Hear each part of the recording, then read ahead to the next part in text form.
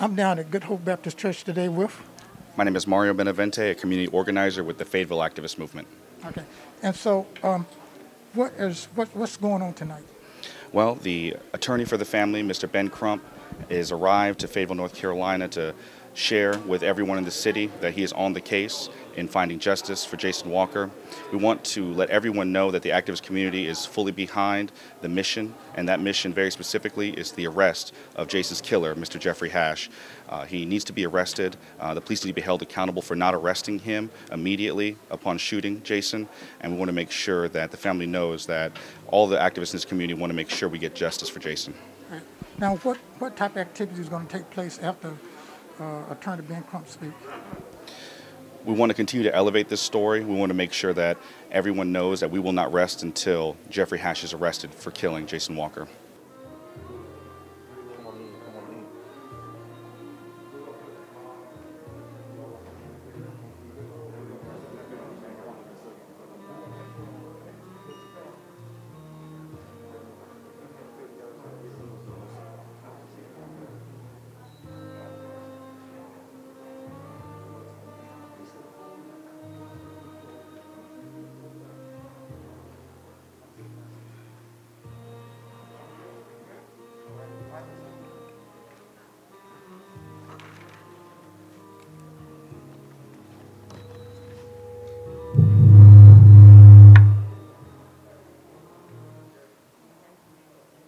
I'd like to say good evening. Good evening. God bless you. We welcome you here at Good Hope Missionary Baptist Church, located at 1431 Deep Creek Road, Fayetteville, North Carolina. Amen. We're here on tonight. Amen. At this press conference, we're here. Amen. To seek justice. We're here to seek truth. Amen. We're here to seek accountability. Amen. We're here to seek, amen, that which is due the Walker family. So we thank you for coming. All of you that are here on tonight, we appreciate your presence, your prayers, and your attendance in this matter. Amen. God bless you. So let's continue to pray for the family. Continue to lift them up, amen, to God, for he is the God of all comfort. Amen. At this time, amen, we're going to have prayer, amen, by Evangelist Maynard, amen, from Good Hope Missionary Baptist Church. After prayer, we're going to have the scripture by Apostle Sharon Thompson Jernigan, amen, the president of the Cumberland County Ministerial Council. Amen. God bless you.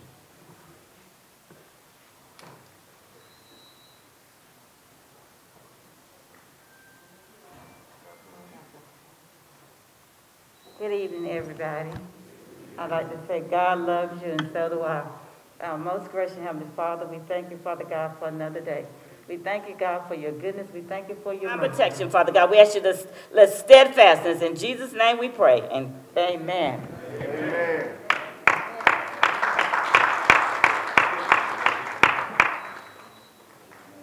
Good evening. Bring you greetings from the Fayetteville County Ministerial Council. Psalms 37 is where I'll be reading on tonight. Fret not thyself because of evildoers, neither be thou envious against the workers of iniquity. Yeah. For because they trust in him. I've read Psalms 27. May it encourage your hearts on tonight.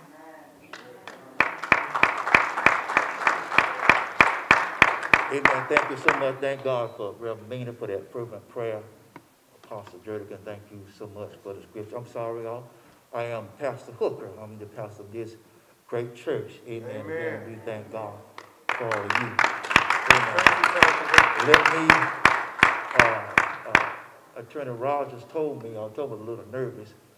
He told me I was at home. Amen. Glory. Amen. So, amen. And since I'm at home, then I need to act like I'm at home. Ain't that right? Amen. So we are not trying to be like anybody but myself. Ain't that right? So y'all don't mind if I get happy. I'm not here to preach. That's not my intentions. Amen. Amen. All right then, let's move on. We want to recognize, amen, some of our elected officials amen, in the building on tonight. We have with us our mayor, amen, Mitch Coleman, amen. Amen. We thank God for him. And if there's any other elected officials here in the building, amen, we're going to ask you at this time to stand. Any other elected officials? Amen. All right. God bless you, sir. Amen. For our county commissioner, amen. We thank God, amen, for him. Also, we have, amen, from the Union of Unions, we have Reverend Ted Smith, amen, the secretary of the Union of the Union Missionary Baptist Association. Reverend Ted Smith. All right, on the back. We have the first vice president of the Fayetteville branch of the NAACP, Mr. Miguel Rodriguez. He here today. Amen.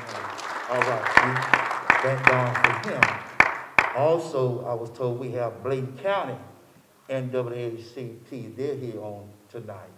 Bladen County NAACP. All right. Amen. God bless you. Again, we thank you so much, amen, for your coming and your support. While I'm here, amen, I just want to say a little something before we bring the family up. And we want to thank God for Attorney Crump, amen, and his people being with us on tonight, amen. And others that came with him, amen, in support of this family, amen. Amen. This is, amen, as I was talking with the family, amen, again, I'm at home, so again, since I'm at home, we're going to try to be at home. Amen. But we talking with Apostle Jernigan on the other day at the house. So at this time, amen, Attorney Rogers is going to come. Amen. He's going to come and introduce and bring up, amen, our speaker on tonight, Attorney Ben Crump. Give him a hand as he comes. All right. Let's give them another round of applause. God is good. All the time. And all the time. God is good. God is good. God is good. All the time. All the time. And all the time. God is good. Yet again, we gather seeking justice. We gather seeking justice where a life has been wrongfully and unnecessarily taken. Yes, sir. Now last week it was Stephen Addison, killed at a stoplight by somebody who just didn't care about life. We stand here again tonight for Jason Walker, killed at the hands of a law enforcement officer. Someone sworn to protect us. Someone sworn to serve the community. We gather to seek justice for Jason. Now we gather peacefully and patiently, awaiting answers to questions we prefer not to even have to ask. And as we assemble today, we bring a man who has been voted one of the most influential people in the world. A man who's, let's give that a round of applause. And a man who's chosen to use that influence not just for himself, but for civil rights. Something that most lawyers don't even want to touch anymore. Amen. A man who's put his life on the line in many instances. You don't know about the threats that he deals with every day. But a man who's standing for Jason today. He stood for Ahmaud Arbery. He stood for George Floyd. He stood for Trayvon Martin.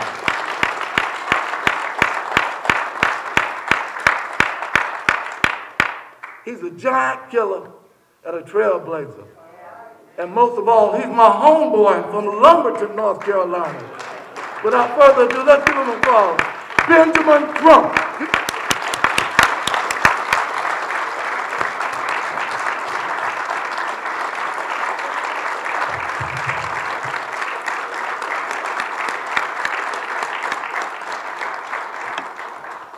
Yeah, before I start my comments, I am looking at the face of Jason Walker's family. I see his brothers, Marlo and Lionel. I see his mother, Janice, and his father, Anthony. And I see his aunt and his uncle sitting here on the front row.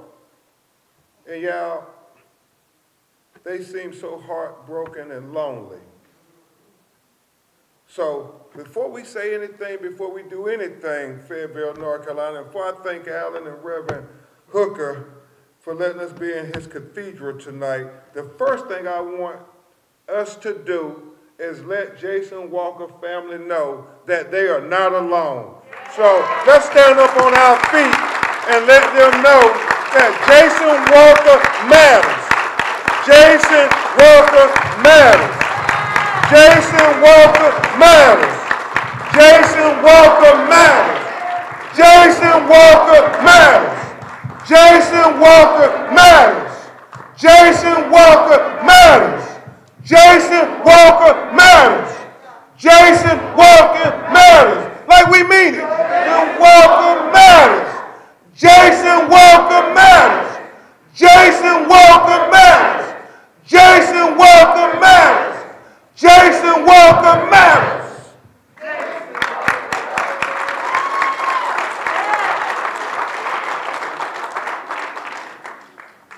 Because Reverend Hooker, Mayor Colvin, saints and friends, activists, protesters, but by the grace of God, that could be your loved one, that could be your brother, your son, your father.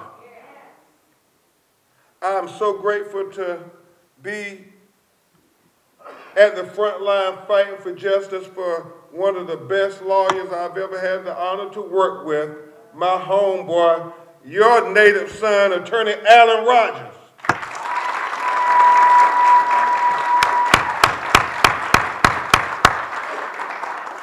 He and Attorney Bobby DeCella, we're going to represent Jason's family and his son Christian to get into the truth. And the truth will set us free. It's about getting to the truth. We're not asking for anything extraordinary. All we're asking is for the truth. Mayor Hooker, I could not let it be lost on me that you said this is where Jason was brought up, in the church. And I know it's going to be the church and the prayers that sustain his mama, his daddy, his brothers, his aunts, uncles, family.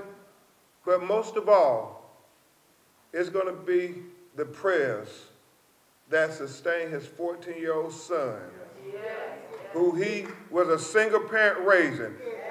You know, yeah, that deserves a round of applause.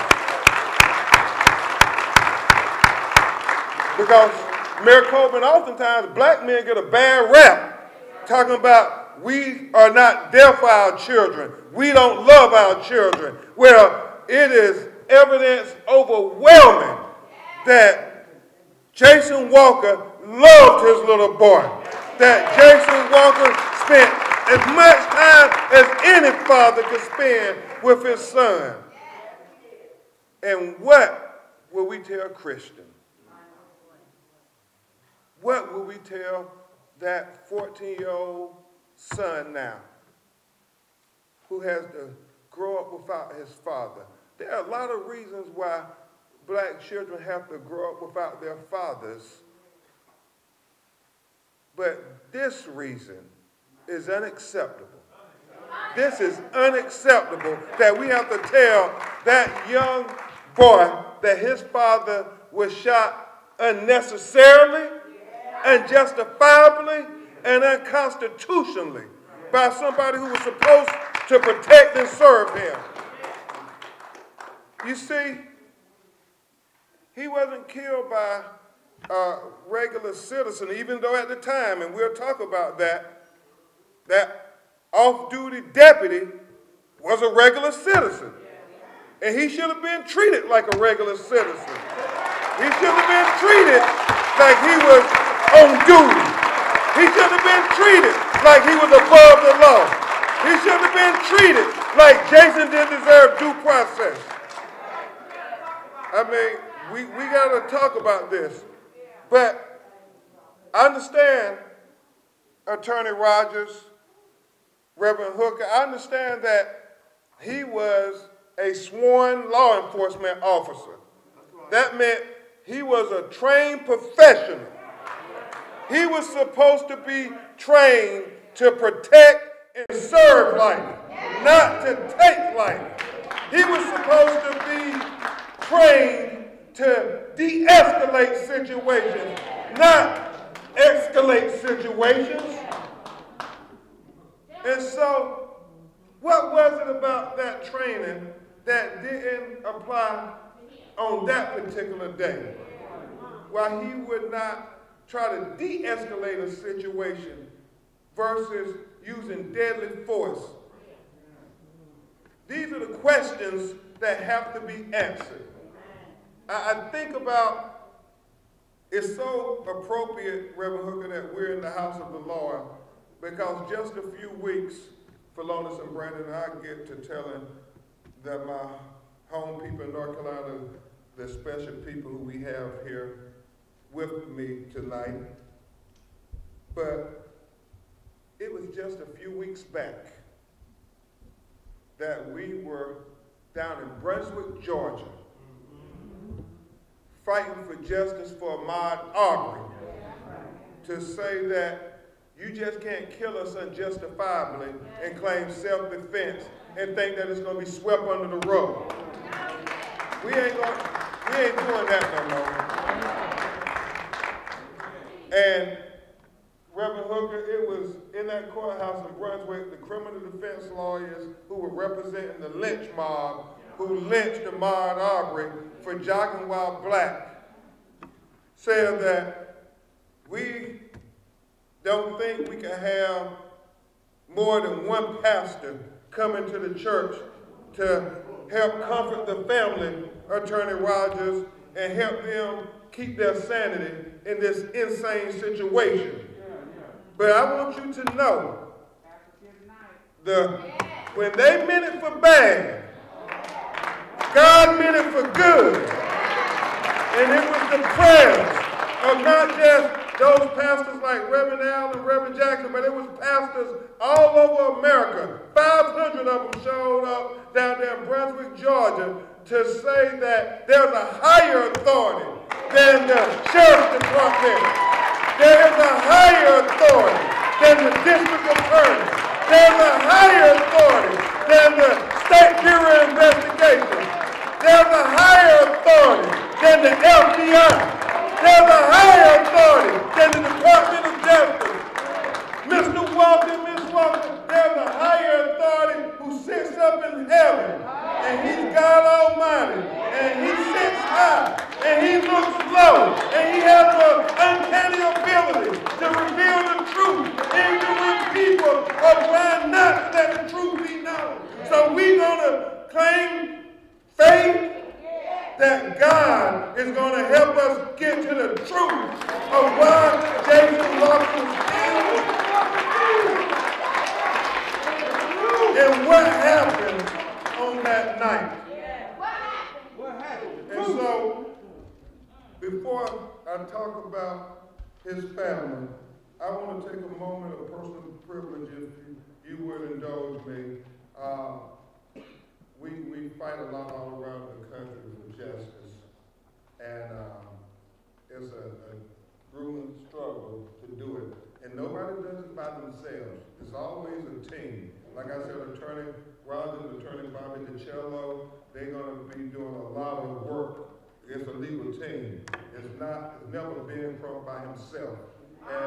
And I would be remiss if I didn't at least acknowledge my investigators, my drivers who drove me from Charleston, South Carolina, where we were fighting for justice for Jamal Sutherland, who was tased 11 times for 46 seconds in Charleston, South Carolina, and killed because his crime, he was having a mental illness crisis and he was black.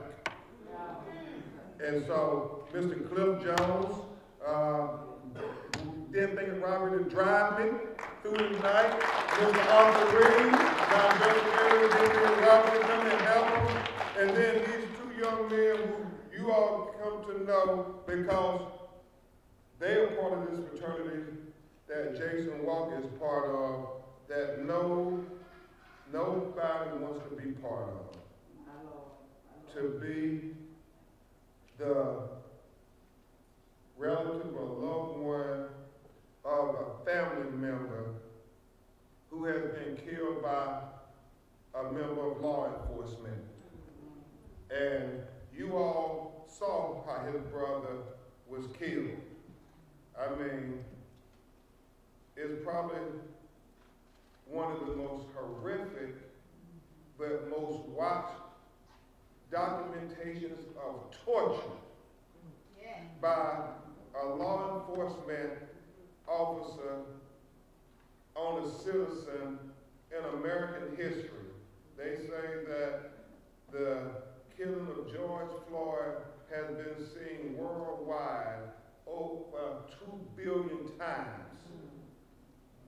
And, you know, to us, George Floyd was a hashtag.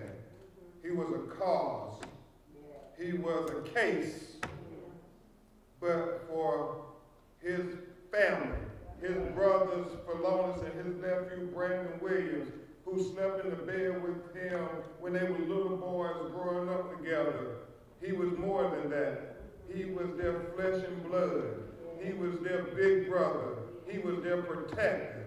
And because they took him unjustly, it helped give them a voice to come and stand with other families and fight for justice for them. So I want you to please give a big round of applause for the brothers and nephew of George Floyd, Mr. Philonus Floyd and Mr. Brandon Williams, his nephew, who came to stand with the family of Jason Walker here in North Carolina. Because injustice anywhere is a threat to justice everywhere.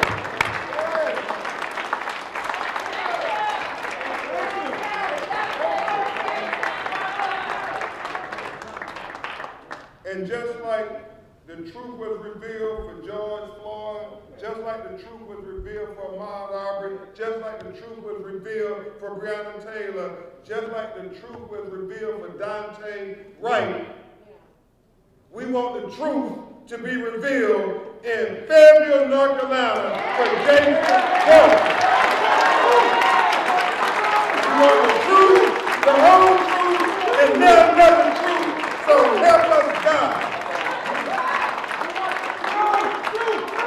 And we won't stay quiet until we get to the truth. Y'all with me? We're going to raise our voices until this family can have the truth. Till Christians can have the truth. So, y'all, it's not lost on me that I'm here in Fayetteville, North Carolina, and as Attorney Rogers said, I was born and raised not far from here in Lumberton, North Carolina. So I'm back home. I'm close to home. I'm close to home. And it is not lost on me that when Jason Walker was shot multiple times, that he was close to home. He was close to home. He was within a rock throw of his mom and daddy.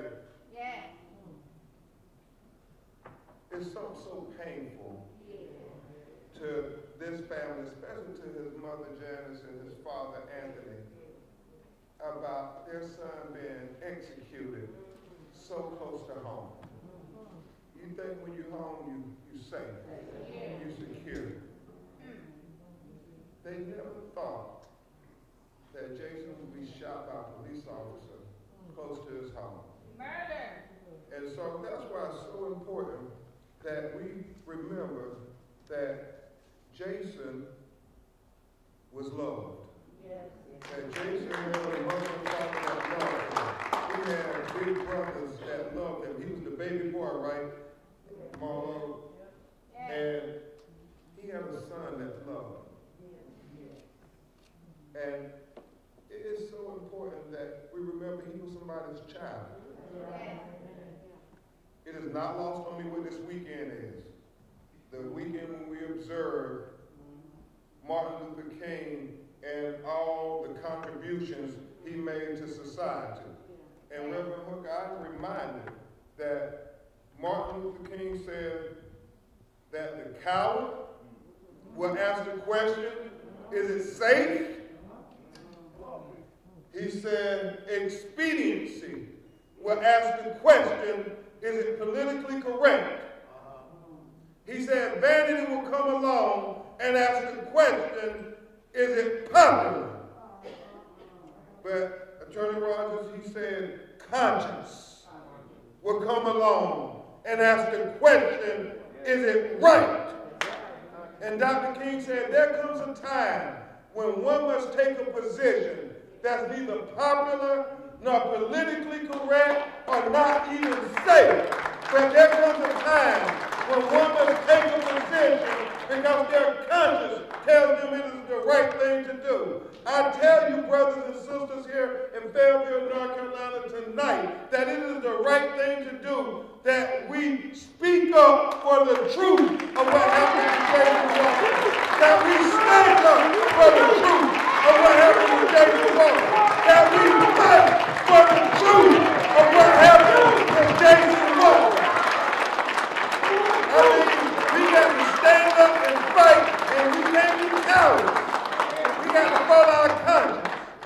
We got to follow our conscience. Because think about it, y'all. We may have been born at night, but we weren't born last night. I mean, when me and Marlo was talking, Clement Divine Logic, they said, and if I got it wrong, hopefully Maricopa, they would correct me, but they said, this guy said, Jason went and jumped up on the hood of the car. No, he didn't. And who gonna jump up on the hood of the car driving down the street? And what's the speed limit on that highway? 45 miles an hour. I mean, some things just don't even pass the common sense test. So, say he jumped up on the hood for no reason, and then took a windshield wiper and started beating on the windshield. I mean, I guess anything possible, but boy, it sure seems that it don't pass the common sense test. I don't even know if they got Hollywood stuntmen who can pull that off. You know? I mean, jump up on a moving car out of the blue, or is it more likely what that eyewitness said? That he's crossing the street and she believes that the car made contact with Jason.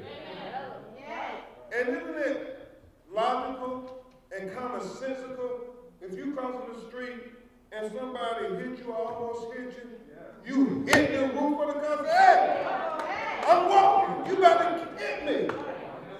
Why did he kill him? Isn't it common sense that then there may be some back and forth between the pedestrian who was almost hit or hit and the driver? That's logical.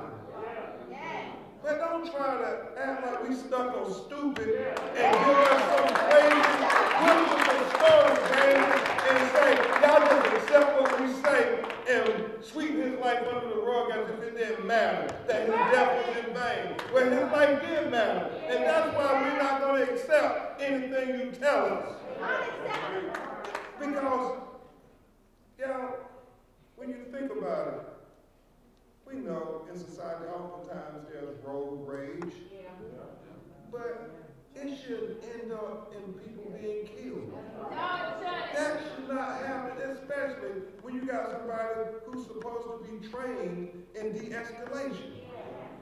And I just think, y'all, as they describe what happened when the other officers got on the scene, for long as it reminded me of Ahmaud Arbery, when, you know, Ahmaud is on the ground, shot multiple times, dying, and we see on the video the police come on the scene, and they go to assist the shooter, who ain't injured at all. What kind of sense did that make?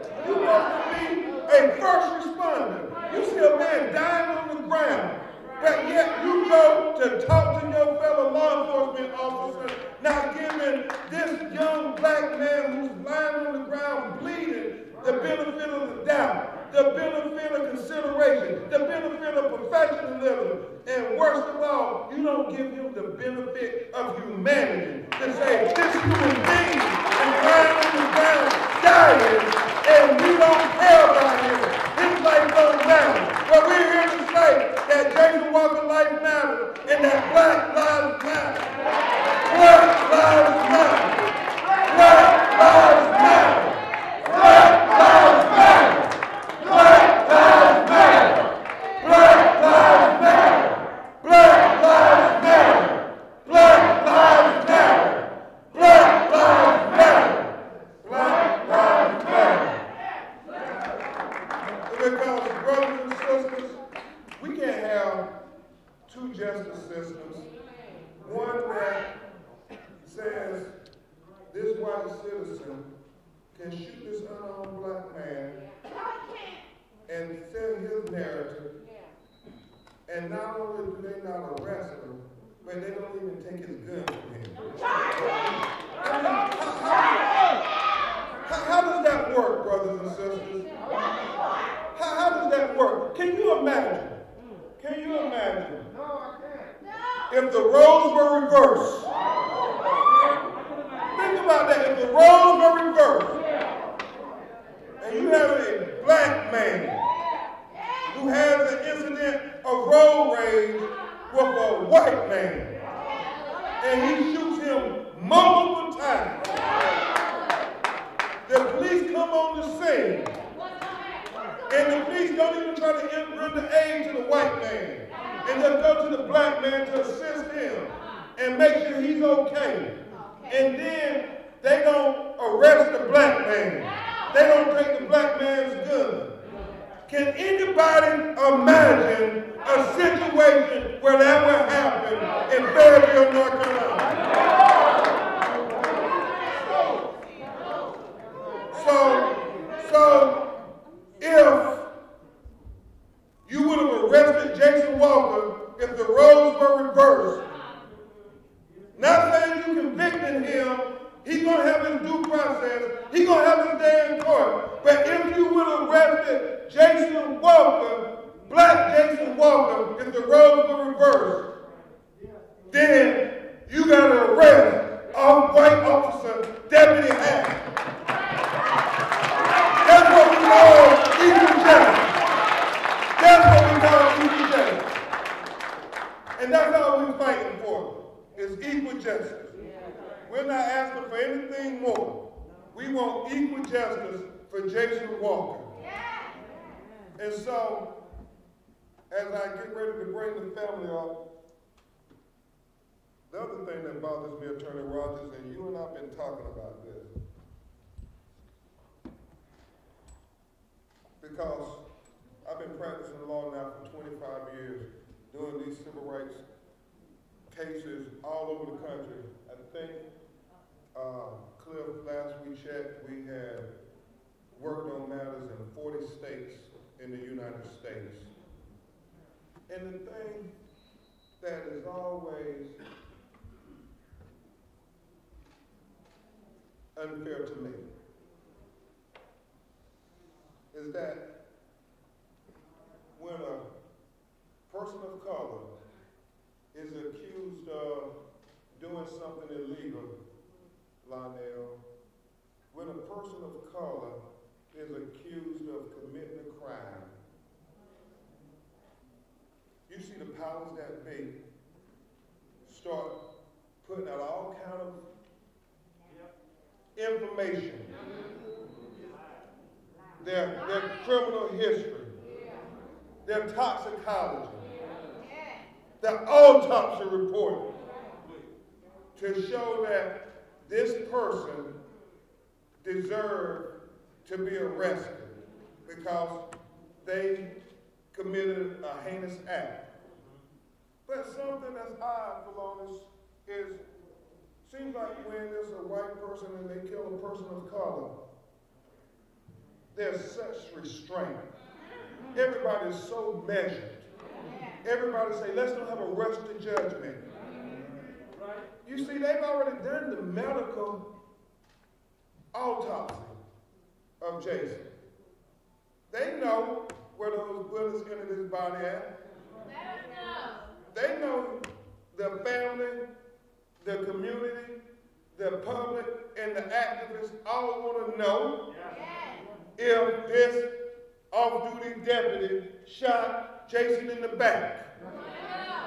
And so, if you want everybody to calm down and quit marching and protesting and disturbing the peace, well, won't you try to do something to ease their minds?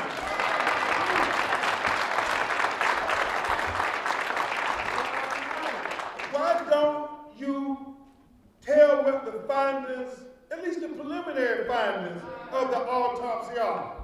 I mean, his mama don't even know how many times her baby was shot. We got to speculate. How much time has to pass before you say, I'm going to tell you all the truth? I'm going to be transparent. I mean, if he was shot in the back, come and tell the people he had one bullet to the front, or he had two to the front, he had one to the side, he had one to the back. But don't keep us guessing, because speculation only makes the matters worse. I mean, it ain't going to help the more you try to kick the can down the road, the more you try to sweep it under the rug, the more you try to tell us everything was justified, because you're not dealing with that type of community today. You're dealing with a community who is woke. You're dealing with a community that's ready to stand up. You're dealing with a community that says we want accountability. You're dealing with a community saying we want justice. You're dealing with a community that says Black Lives Matter. And so, if you want to shut us up and have us calm down, then won't you do something affirmative? A lot of people say, well, Ben Crump came to Fayetteville with Attorney Rogers and George Floyd's family, and still with Jason Walker's family. And what did he say? He said to the powers that be truthful. Be transparent. And give due process to Jason Walker's family the same way you would have given to Deputy Hash family had the roles been reversed. Quote me for saying that. That's what we said. So I love when Reverend Hooker was saying, how many more?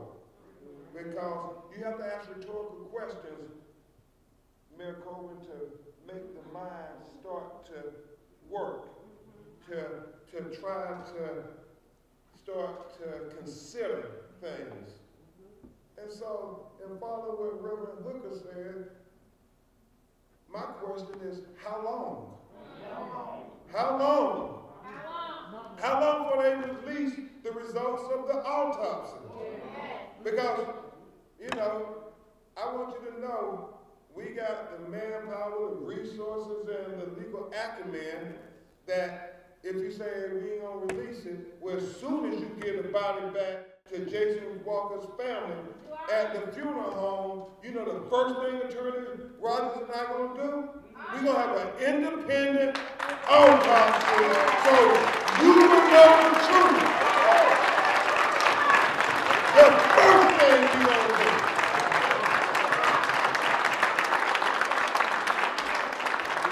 The first thing you're gonna do. So, yeah, we continue to fight. We continue to fight. Didn't mean to even talk that long. I got emotional when I keep looking at his mother hold her head down. That's okay. Because you see too many, I saw Dante Wright mother holding her head down. I saw, you saw Ahmaud Arbery mama holding her head down. And they showed that video over on the court. You saw Miss Amy Sutherland and Charleston holding her head down. And I keep looking at Miss Janice holding her head down.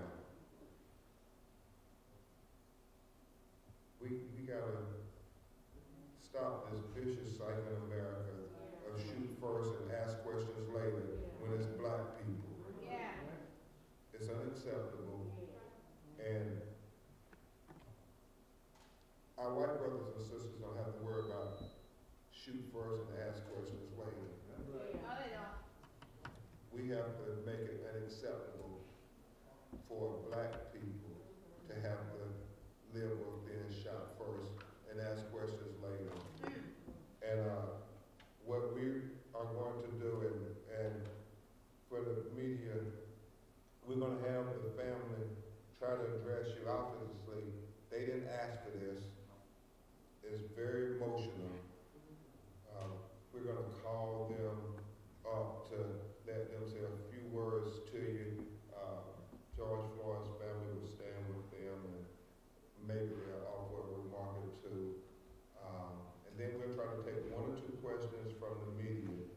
And then we want to end the night certainly with prayer. But we also want to end the night letting Ms. Janice Walker, Mr. Anthony Walker, Lionel, and Marlo know that they are not alone. Yes. And that we all going to pray and fight for Christian's daddy, just as if he was our lifeline. Because, as Marlo explained, he was Christian's lifeline. They spent every day together. And so, without further ado, if you could stand on your feet and try to greet them with as warmly as you can. We have Marlo, Lionel, Mr. Janice, and Mr. Anthony.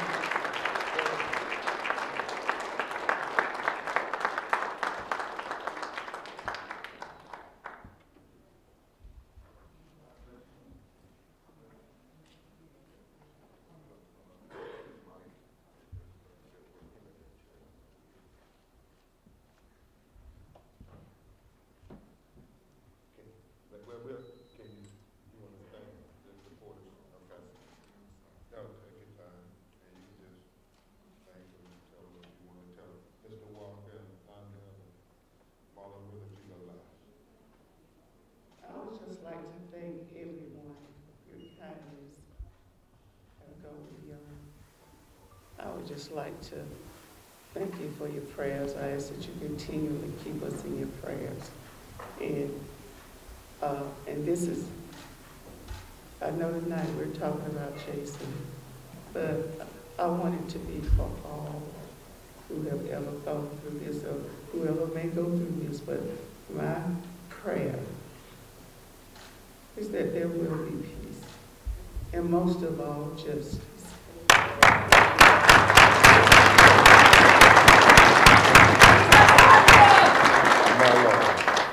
Thank you so much, Ms. Walker. And now his father, Mr. Anthony Walker.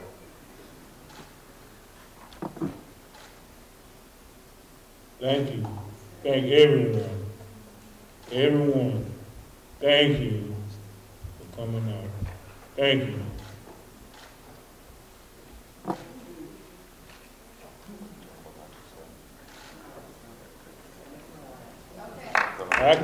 I don't know what to say about my son. I just don't know what to say.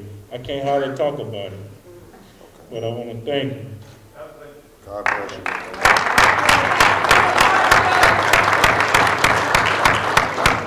Next, we will have his brother, Lionel. Hello, everyone. Just want to say real quick to the legal team, to everyone that's here to support, it just means a lot. You know, it's tough. I was looking at a picture that he posted, and you know, you always think you have more time. You always think, you know, there's always another conversation. But I think one thing that I say that all of us can agree on is, you know, when we seen the video and just heard the story, anybody that knows Jason knew it, you know, it didn't make any sense. No. So, you know, just the support means a lot. You know, and just the outpour, I mean, it's tough for everybody to deal with, but just the outpour of support means a lot. And when something happens like this and you know it's not right, you just understand that, you know, it's just not right and it's just something to come together on. So I appreciate everything, and I think we'll keep fighting until we get justice or get the answers that we're looking for. Amen.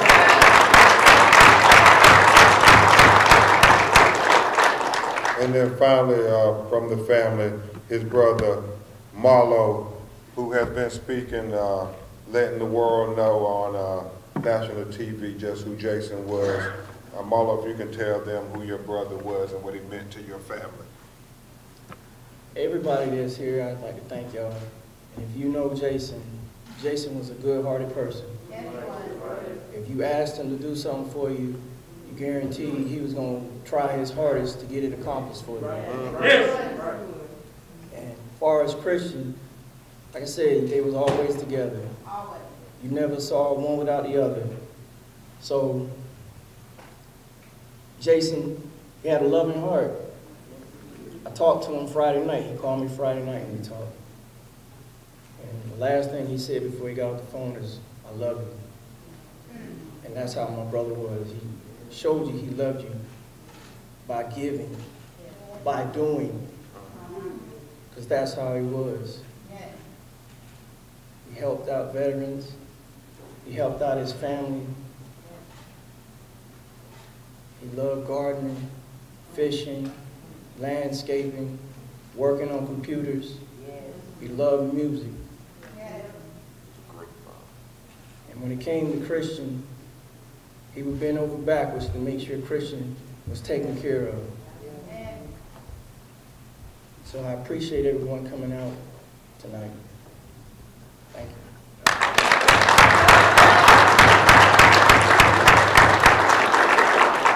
And before we have questions and answers, Philonis Floyd would like to say some things to Jason Walker's family. George Floyd. As y'all know, I'm the brother George Floyd, Philonis Floyd. I just like to give y'all my condolences. You know, I know the tragedy, I know the hurt, I know the pain.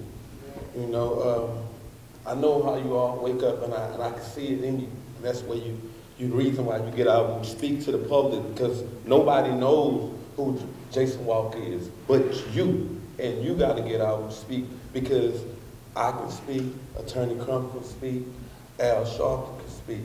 But when you all speak, amen, it presents the picture, and people get to know who he was, who his son was. You never get to see a black father put on a pedestal, and you all allowing that to happen. And it's flowing all through here, and throughout here, these cameras going to pick it up and take it all over the world. Yeah. We're in a place where my mom, you know, when we used to come down here through Fayetteville, Charlotte, all these different places, but she was born in Goldsboro, North Carolina. And I'm thinking about when Mr. Walker went down, the same thing that my brother thought about his kids, his family, everybody who he was going to miss while he knew he was dying.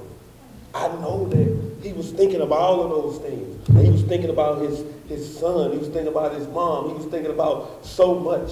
And the fact that everybody in here who's associated with him and who feels a part of him, we all are wounded right now. Yeah. But they say, we fall down, but we get up. But I tell you, it's going to be a reckoning. And it's going to be us. We're going to be here on the God's light, because he's looking down at us right now, and he can see the faith, the passion, people in here who are willing to fight for justice and accountability. We will never be able to get justice for Mr. Walker, but we will get accountability, because it's no justice because you can't bring him back. His mom is sitting here in pain. His brothers are sitting here in pain. But I tell you what, I'm going to fight for him just like he was my son, like he was my brother. My nephew, we don't sit down. We get up and we fight. We get out every day. Because every day is a mission. Every day. I tell people all the time, you gamble every day when you walk outside. You're gambling with your life. And the problem is, when we do go down, We're gambling just to get some type of accountability, to get noticed by the police officers, by the judges, the senators, anybody that needs to pass the law to help us stay out of this wickedness that we're in right now. But the fact that if you can make federal laws to protect the bird, which is the bald eagle, you can make federal laws to protect people of color.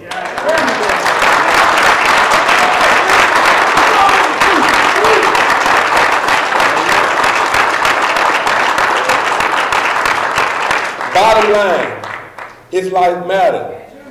He should still be here. Just like so many of our people, they should still be here. This has been happening for over 400 years, and I'm tired.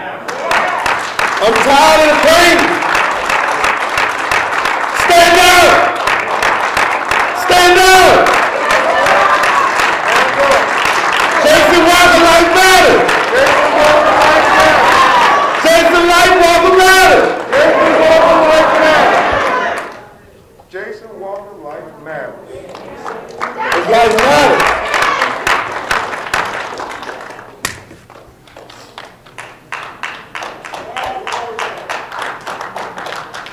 And so we would take 1 or 2 questions from the media, and then we would turn it back over to the shepherd of this house and let him conclude us with prayer.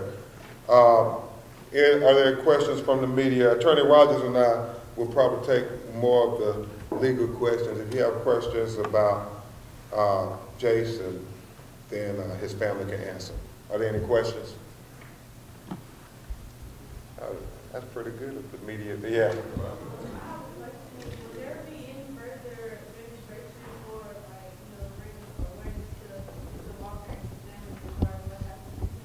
Well, I understand that the activists are doing daily protests, and we want to thank them. We thank the activists for keeping the light shining for Jason Walker. And so I'm sure the activists will be able to tell you what they have planned. I don't know if the city leadership knows what they got planned, but I'm sure the young people got something planned for your brother Marlo and Mondale. Yes, sir. With this being picked up by the state, how do you plan to, focus your effort? I know you hear focus your efforts on family, but how do you plan to actually get justice with it being a state case now? Well, and Alan can join me. He's an expert on North Carolina law, but I know this. It's always about fighting in 2 courts. First, you got to fight in the court of public opinion. And if we win there, then maybe, just maybe, we get to fight in the court of law. We had to do it with Ahmaud Arbery.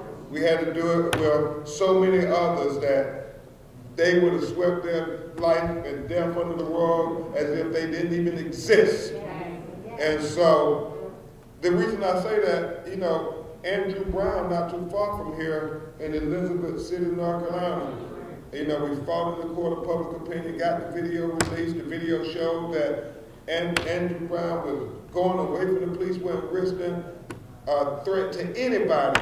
How can you be a threat to somebody when you're going away from them? But yet they shot him in the back of the head and killed him. And yet the prosecutors for the state of North Carolina said they thought everything was justified. Man, can you imagine if Andrew was a young white man riding away and the police shoot him in the back? That's why we keep saying there can't be 2 justice systems in America. One for black America and another for white America. We got to have equal justice for every citizen in the United States of America.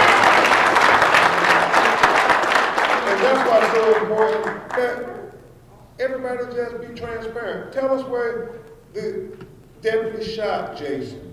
How many bullets went into his body? From what trajectory? From what entry point? That matters. So that's what we're going to keep the pressure on the state police, and we're going to make sure that they don't think that we'll just forget about it because they try to delay. Martin Luther King said, justice delayed is justice denied, and we won't be denied.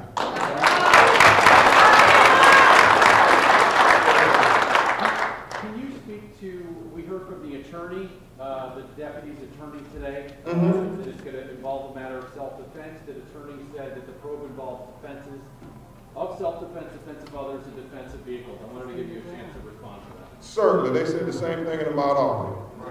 Right. Next question.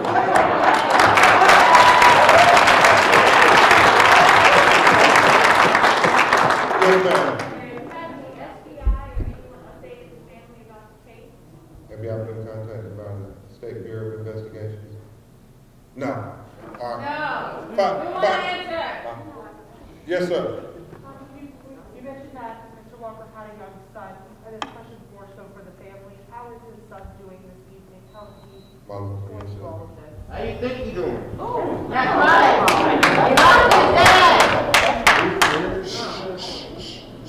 Truth be told, my nephew, he's been a rock from my mom. Even though he is grieving, he's been a rock from my mom.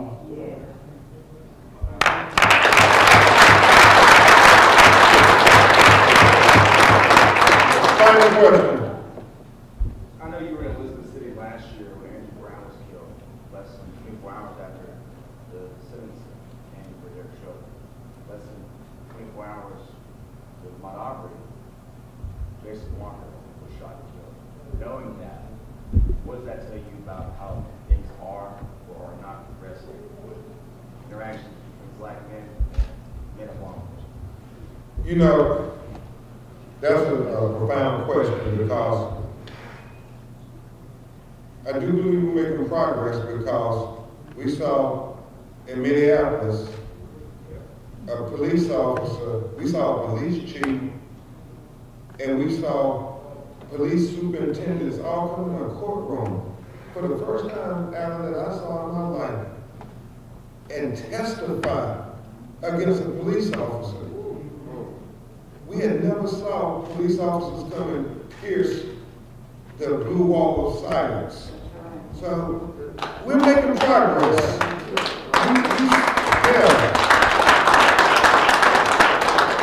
We saw in Brooklyn Center, Minnesota, after Dante Wright was killed by a white woman who claimed she was pulling for her taser and pulled and shot him in the chest over a traffic stop because he had an expired tag during the pandemic when the DMV sent a memo out to everybody saying, don't pull people over with expired tags because DMV has been closed down like everything else in America. But they pulled them over and it escalated, and you know, the reality was she didn't even have to pull her taser. They could have gave him a notice to appear. But normally they do the most when it comes to black people.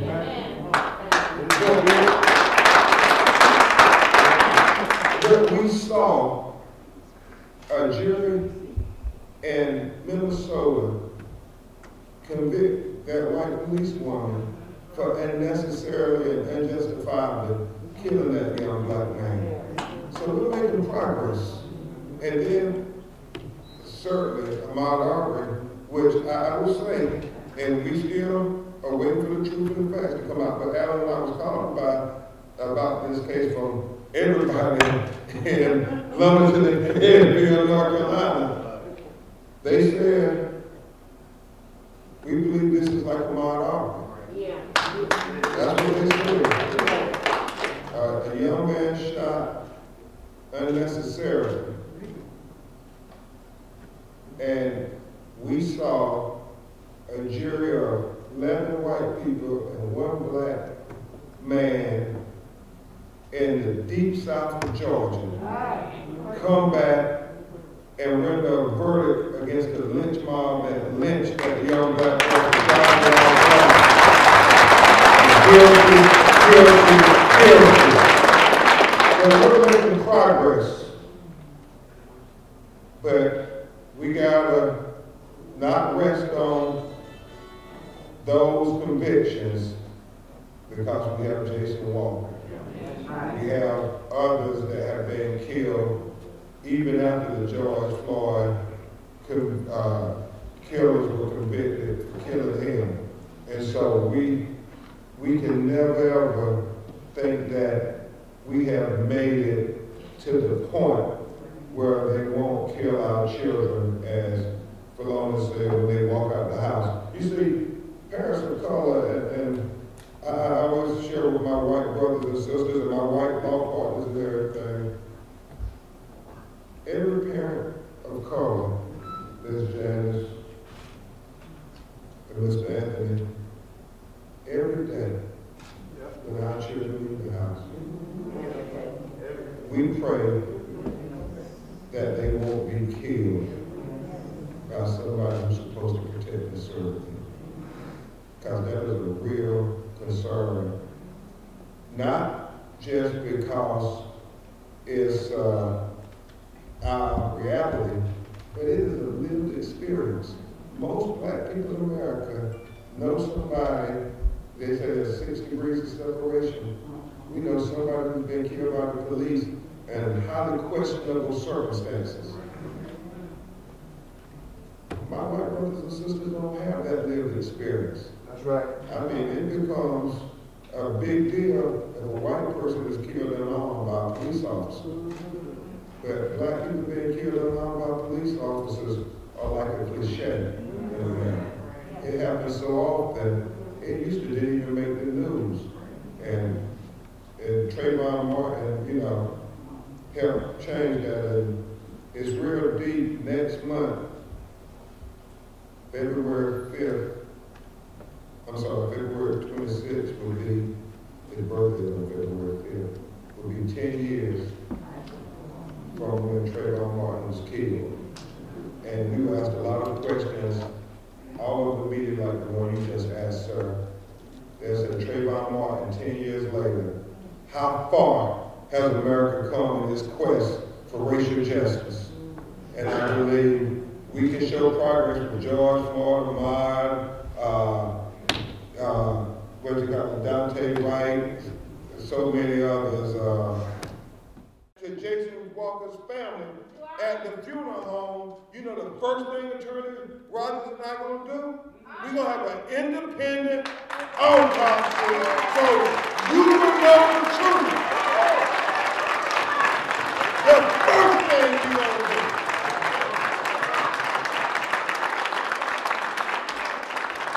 The first thing you're going to do. So, yeah, we continue to fight. We continue to fight. Didn't mean to even talk that long. I got emotional when I keep looking at his mother hold her head down. That's okay. Because you see too many, you know, I saw Dante Wright mother holding her head down. I saw, yeah, man, you saw Ahmaud Arbery mama holding her head down. And they showed that video over on the court. You saw Miss Amy Sutherland and Charleston holding her head down. And I keep looking at Miss Janice holding her head down. We gotta stop this vicious cycle in America of shoot first and ask questions later when it's black people. Yeah. It's unacceptable. And our white brothers and sisters don't have to worry about shoot first and ask questions later. No, they don't. We have to make it unacceptable for black people to have to live with being shot first and ask questions later. And what we are going to do, and for the media, we're going to have the family try to address you. Obviously, they didn't ask for this. It's very emotional. We're going to call them up to let them say a few words to you. George Floyd's family will stand with them, and maybe they'll offer a remark or two. And then we'll try to take 1 or 2 questions from the media. And then we want to end the night certainly with prayer. But we also want to end the night letting Ms. Janice Walker, Mr. Anthony Walker, Lionel, and Marlo know that they are not alone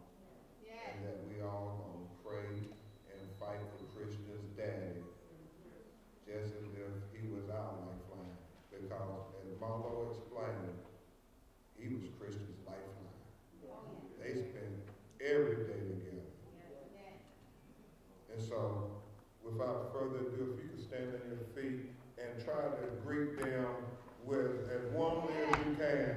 We have Marlo, Londell, Mr. Janice, and Mr. Anthony.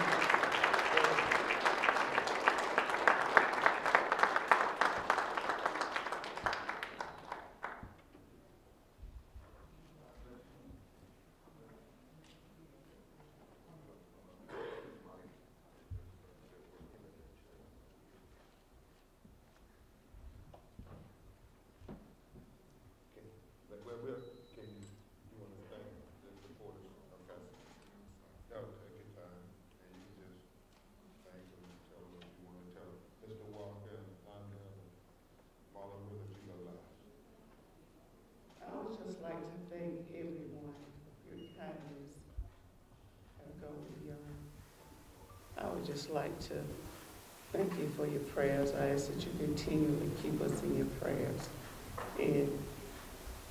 And this is, I know tonight we're talking about Jason, but I want it to be for all who have ever gone through this or whoever may go through this. But my prayer is that there will be peace, and most of all, justice.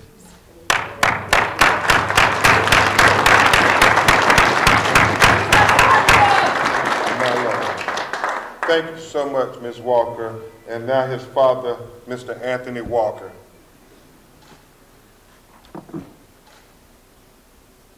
Thank you. Thank everyone. Everyone. Thank you for coming out. Thank you.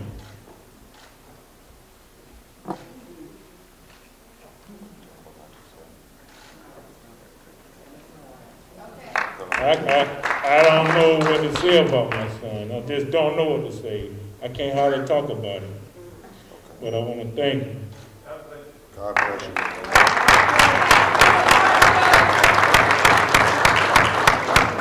Next, we will have his brother, Lonnell. Hello, everyone. Just want to say real quick to the legal team, to everyone that's here to support, it just means a lot. You know, it's tough. I was looking at a picture that he posted, and you know, you always think you have more time. You always think, you know, there's always another conversation. But I think one thing that I say that all of us can agree on is, you know, when we seen the video and just heard the story, anybody that knows Jason knew it, you know, didn't make any sense. No. So, you know, just the support means a lot. You know, and just the outpour, I mean, it's tough for everybody to deal with, but just the outpour of support means a lot. And when something happens like this and you know it's not right, you just understand that, you know, it's just not right and it's just something to come together on. So I appreciate everything, and I think we'll keep fighting until we get justice or get the answers that we're looking for. Amen. And then finally, from the family, his brother, Marlo, who has been speaking, letting the world know on national TV just who Jason was. Marlo, if you can tell them who your brother was and what he meant to your family. Everybody that's here, I'd like to thank y'all. And if you know Jason, Jason was a good-hearted person. If you asked him to do something for you, you guaranteed he was going to try his hardest to get it accomplished for you. And as far as Christian, like I said, they was always together. You never saw one without the other. So Jason, he had a loving heart. I talked to him Friday night. He called me Friday night and we talked. And the last thing he said before he got off the phone is, "I love you." And that's how my brother was. He showed you he loved you by giving, by doing, because that's how he was. He helped out veterans. He helped out his family. He loved gardening, fishing, landscaping, working on computers. He loved music. And when it came to Christian, he would bend over backwards to make sure Christian was taken care of. So I appreciate everyone coming out tonight. Thank you.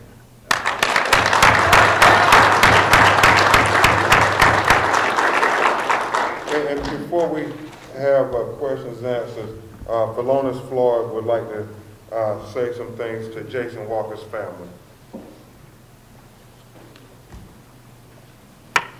George Floyd. As y'all know, I'm the brother George Floyd, Philonis Floyd. I just like to give y'all my condolences. You know, I know the tragedy, I know the hurt, I know the pain.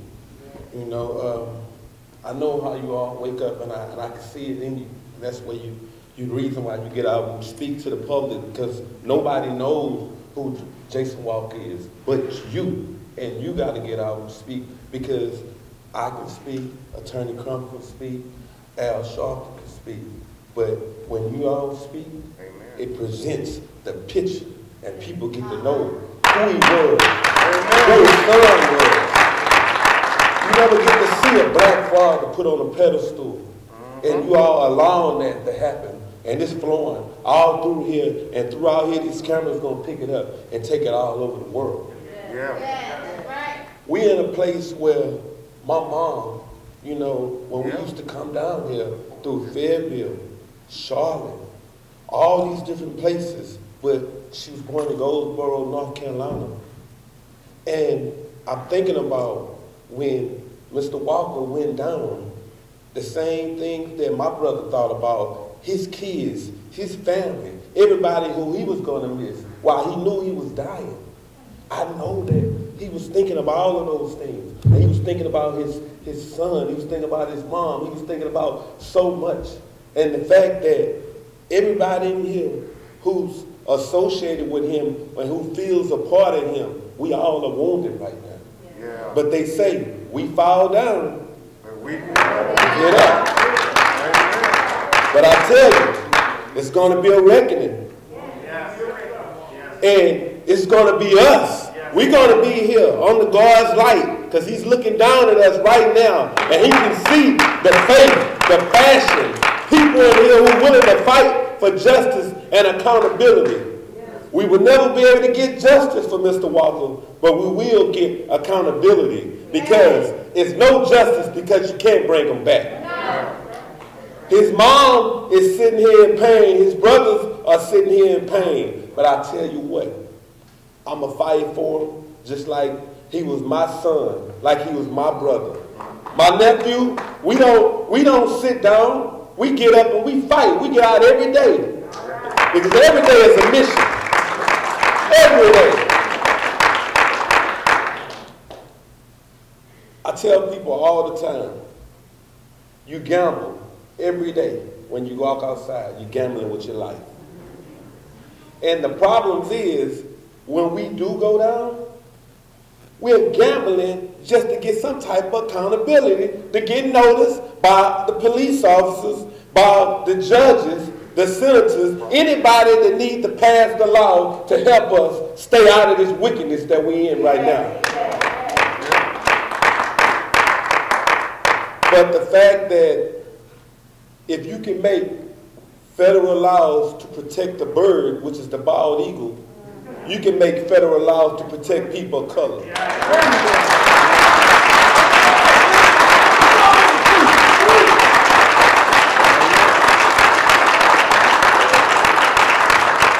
Bottom line, his life matters. He should still be here. Just like so many of our people, they should still be here. This has been happening for over 400 years, and I'm tired. I'm tired of the pain.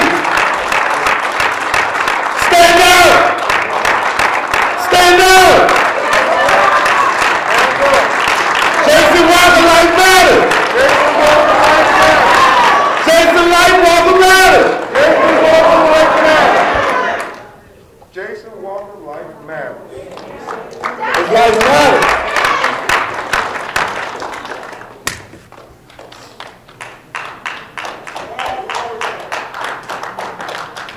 And so we would take one or two questions from the media, and then we will turn it back over to the shepherd of this house and let him conclude us with prayer.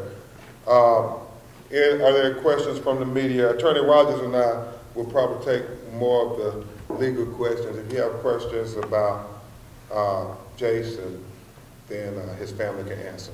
Are there any questions? That's pretty good of the media. Yeah.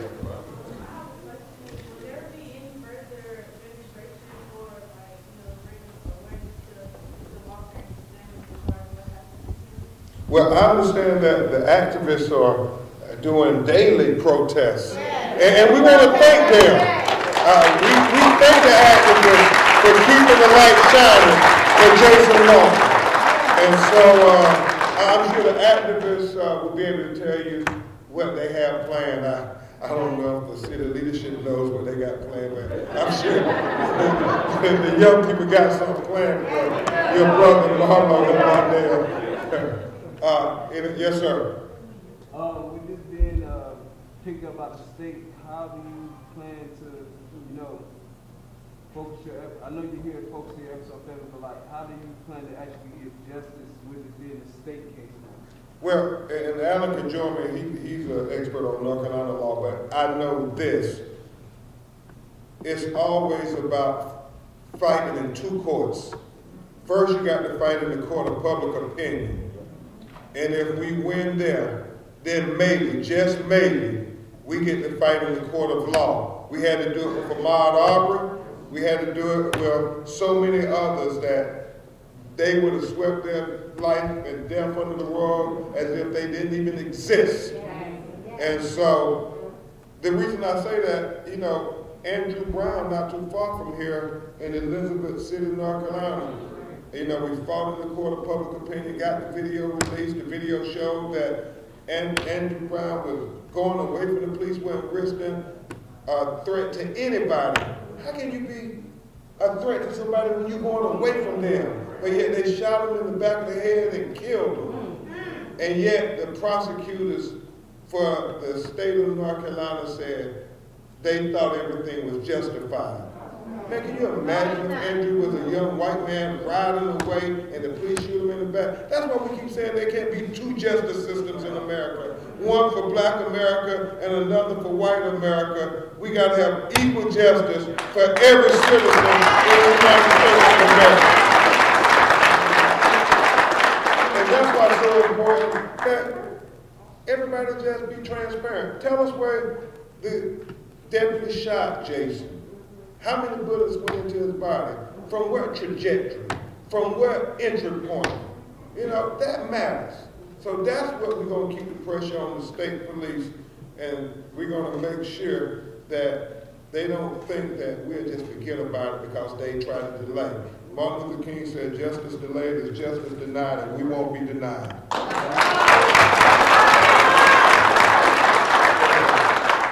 Can you speak to, we heard from the attorney, the deputy's attorney today, that it's going to involve a matter of self-defense. The attorney said that the probe involves offenses of self-defense, defense of others, and defense of vehicles. I wanted to give you a chance to respond to that. Certainly. They said the same thing in Ahmaud Arbery. Right. Next question.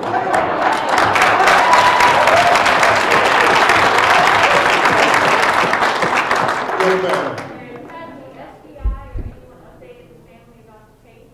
Have y'all been contacted by the State Bureau of Investigations?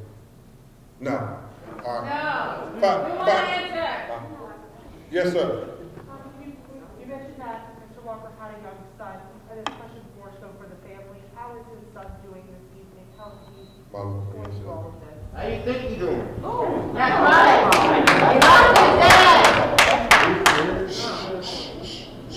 Truth be told, my nephew, he's been a rock from my mom.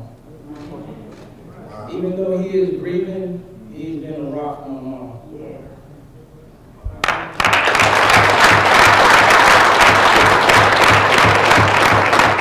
Final question. I know you were in Elizabeth City last year when Andrew Brown was killed, less than 24 hours after the sentencing came for their children.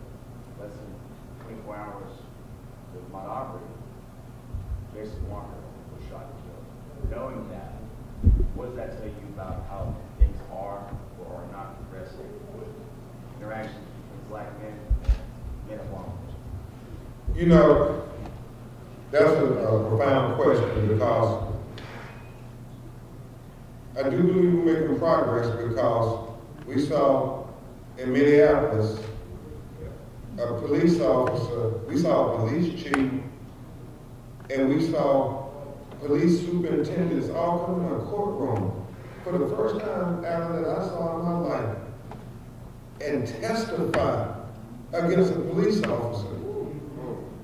We had never saw police officers come and pierce the blue wall of silence. So we're making progress.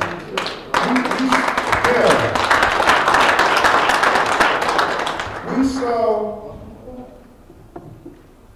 in Brooklyn Center, Minnesota, after Dante Wright was killed by a white woman who claimed she was pulling for her taser and pulled and shot him in the chest over a traffic stop because he had an expired tag during the pandemic when the DMV sent a memo out to everybody saying, don't pull people over for expired tags because DMV has been closed down like everything else in America. But they pulled them over and it escalated, and you know, the reality was she didn't even have to pull her taser. They could have gave him a notice to appear. But normally they do the most when it comes to black people.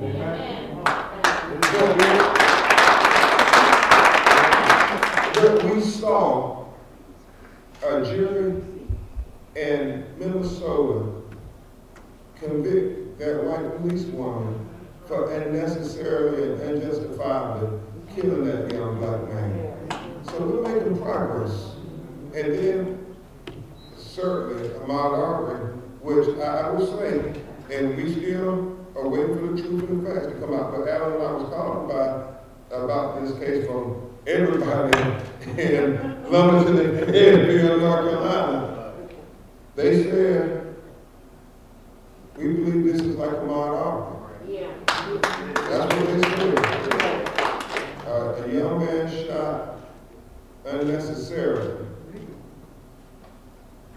And we saw a jury of 11 white people and one black man in the deep south of Georgia come back and render a verdict against the lynch mob that lynched that young black person.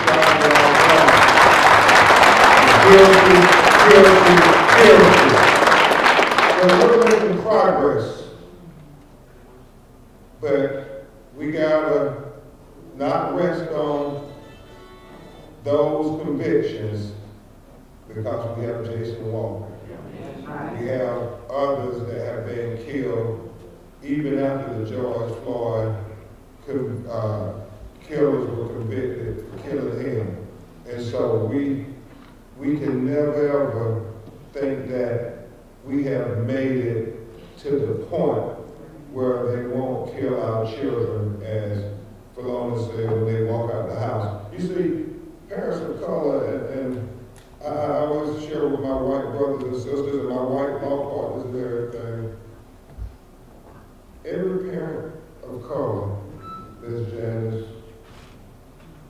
and Mr. Anthony, every day when our children leave the house, we pray that they won't be killed by somebody who's supposed to protect and serve them. Because that is a real concern, not just because it's our reality, but it is a lived experience. Most black people in America know somebody, they say there's 6 degrees of separation. We know somebody who's been killed by the police in highly questionable circumstances. My white brothers and sisters don't have that lived experience. That's right. I mean, it becomes a big deal if a white person is killed in an arm by a police officer. But black people being killed in an arm by police officers are like a cliche in America. It happens so often, it used to didn't even make the news.